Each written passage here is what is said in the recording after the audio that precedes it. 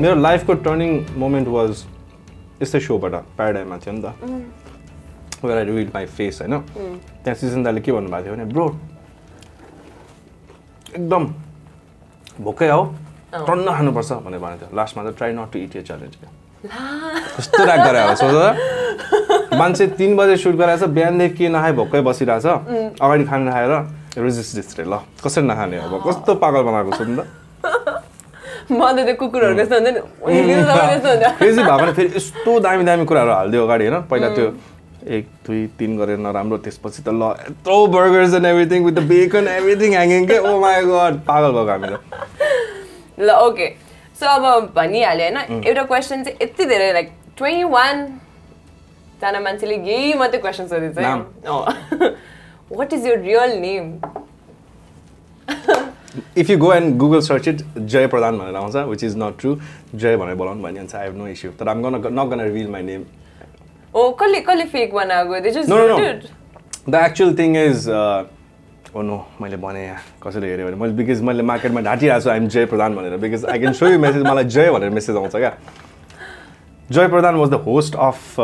the show I was interviewed, हैन? The bald guy. अनि उसको नाम चाहिँ आई डोन्ट नो त्यो इन्टरभ्यूमा चाहिँ अब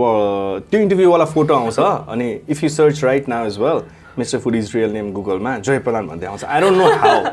आई रिमेम्बर एउटा आर्टिकलमा चाहिँ एउटा मान्छेले चाहिँ मलाई त्यस्तै सोधै गरेको थियो नाम हैन तपाईको नाम ल म हाल्दिन्छु नि त भने हुन्छ हाल्देऊ भनेर भन्दै उसले जय प्रधान हाल्दैछ अब कस्तो र्याक्के अब ए हो त्यस्तो नि गर्ने जयले आफै फेमस हुनलाई यस्तो गर्यो जस्तो he actually called me bro what's going on भनेर एक्चुअली उले नै भनेको मलाई चाहिँ that your name is जय प्रधान हाम्रो त सेम नाम रहेछ यार भनेर भने oh my god he also doesn't know भनेसी wow because उसको र मेरो त धेरै कमन फ्रेन्ड्सहरु छ हैन अब जसलाई चाहिँ मेरो नाम थाहा छ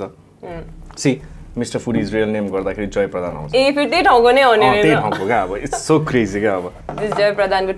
के भन्छ प्रमोशनल स्ट्र्याटेजी हो सक्छ उले गरे होला पक्कै पनि जय ब्याड गाइ सो अब नाम त भन्दैन हैन but what's the real reason like किन चाहिँ नभनेको भनेर क्वेशन आइछ अब फर्स्टमा चाहिँ अब मेरो एभ्रिथिङ वाज हिडन लाइक आइडेन्टिटीदेखि लिएर नामदेखि लिएर फेसदेखि लिएर सबै कुरा हिडन थियो नि त अनि it went along like that for couple of years अनि रमाइलो लाग्न थाल्यो क्या अनि एकजनाले भन्यो that's a good idea create a brand आफूलाई त अब it's not about you it's about food नि त सो त्यसरी नै क्रिएट गर्दा दामी हुन्छ भनेर भन्यो सो आई रेजिस्टर्ड माई कम्पनीदेखि लिएर सबै अन्डर मिस्टर फुडी ब्रान्ड होइन अनि त्यही भएर चाहिँ त्यो बानी नै भयो क्या अनि इट्स लाइक कसैले सोद्धाखेरि आफूलाई हिचकिचाट हुने क्या लाइक भनौँ कि नभनौँ भन्ने सो मिस्टर फुडीमै कन्टिन्यू भयो त्यसरी नै भएको भइ गऱ्यो नाउ इट्स अ ह्याबिट है तर एक्चुअली इट्स नाइस नि हामीलाई पनि तर कति मान्छेले भनिरहन्छ तपाईहरुको नाम समय हो लाइक समय दाइ समय दिदी भन्छ क्या रियली समय दाइ समय दिदी So do you have any plans after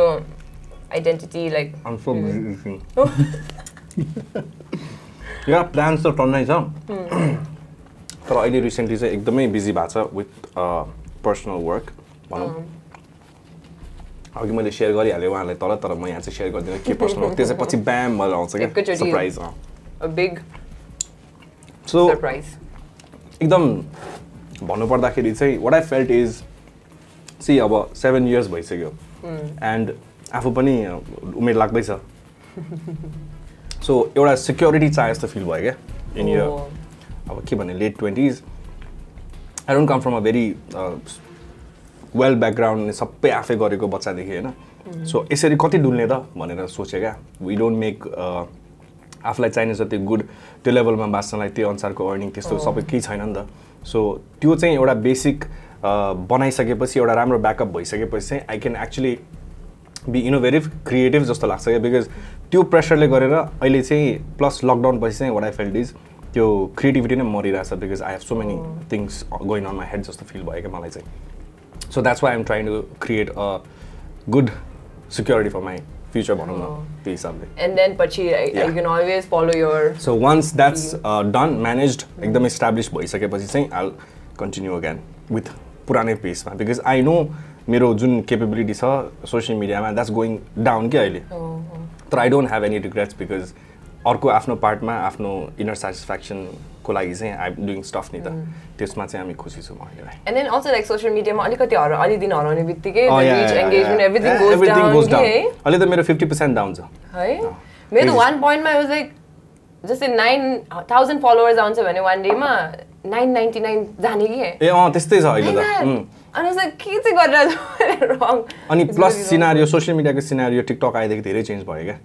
अब इन्स्टाग्रामबाट people are I don't know wing away के बिकज राम्रो कन्टेन्टमा पनि लाइक्सदेखि लिएर इन्गेजमेन्टहरू एकदम कमाइरहेको छ अहिले चाहिँ आई थिङ्क त्यो इन्स्टाग्रामले नै त्यसको पहिला फेसबुकले गरेको थियो कहाँनिर सुनेको थिएँ मैले यो कुरा तर because Facebook, I remember like profile halne picture halne bittikai yeti धेरै likes आउँथे and then all of a sudden अहिले त 10 पनि आउँदैन should we ask like what did you do before Mr. Foodie? I was into travel line म चाहिँ नेपालीहरूलाई विदेश घुमाउँथे oh wow jacket खोल्ने टाइम आएछ गाइस मैले कहाँ राखेँ खोल्दिम अनि I worked for कति 8 years in the same line 17 देखि काम गरेको थिएँ oh wow 2017 मा चाहिँ अनि मैले पर्सनल लाइफमा अलि तलमाथि भएर I had to leave my job my father was ill अनि I had to leave the जब अनि यु नो त्यसरी नै अलङ विथ द्याट जब यो पनि साइड बाई साइड भइरहेको थियो 2016 आई गेस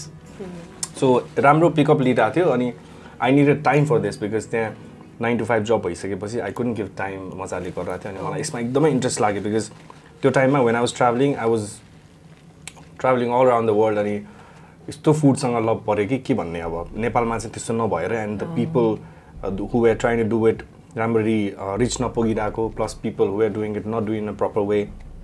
त्यसमा चाहिँ मेरो एभ्री डे रिसर्च भइरहेको थियो एभ्री डे आफू पनि एडुकेट भइरहेको थियो अनि I was trying to you know educate people as well so मेरो इन्टेन्सन त्यो थियो then I left that job for 6 months. I said, यो लाइनमा म 6 months दिन्छु then कहाँ पुग्छ हेरौँ then I'll decide my future भने then I'll never look back. Like कहाँ चाहिँ you got that breakthrough हुन्छ नि ए अब चाहिँ like हुन्छ नि see पहिलादेखि नै यङ टाइमदेखि नै I was like के भन्ने अब त्यो एकदम प्लान्ड वेमा गर्ने खालको मान्छे थिएँ क्या अनि काम पनि त्यस्तै भयो at the age of 21-22 I was earning really good 80-90 a month अनि त्यसपछि द्याट्स माई ड्रीम जब यार सबैले मलाई त्यही भन्थ्यो यो स्टुपिड भनेर भन्थ्यो हैन तर आई वाज मेरो बिकज त्यो एकदमै त्यो फिल्डमा चाहिँ इस्टाब्लिस भइसक्यो अनि मलाई त्यसपछि वाट भन्ने क्वेसन थियो क्या एभ्री टाइम 2-3 इयर्स त म त्यसरी नै बाँचेर बसेँ अब के गर्ने त बिकज यसपछि I don't have anything new coming out अनि मलाई चाहिँ त्यो इन्ट्रेस्ट हट्दै गयो then food came into my life अनि यसलाई नै कन्टिन्यू गर्दा गर्दा गर्दा आइम हियर अहिले त्यहाँ भेकेन्सी छ होला त सी अब एक हिसाबले हेर्ने हो भने 2020 मा लकडाउन भएपछि त ट्राभल बिजनेस वेन्ट हैन त्यो हिसाबले चाहिँ ठिकै भयो छोडेको because it's still struggling travel line because I also I have connected with few people's पुरानै मान्छेहरू दे आर स्टिल स्ट्रगलिङ त्यो हिसाबले ठिकै हो अब यहाँ पनि ठिकै छ त्यहाँ पनि ठिकै थियो फ्युचर देखेको जस्तै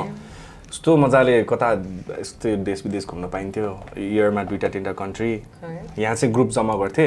नेपालीहरूको 25-30 जनादेखि 60-70 जना अनि उनीहरूलाई चाहिँ लिएर घुमाउनु लाग्थ्यो क्या बाहिर यस्तो रमाइलो थियो लाइफ त्यहाँ चाहिँ अनि I went to different places अनि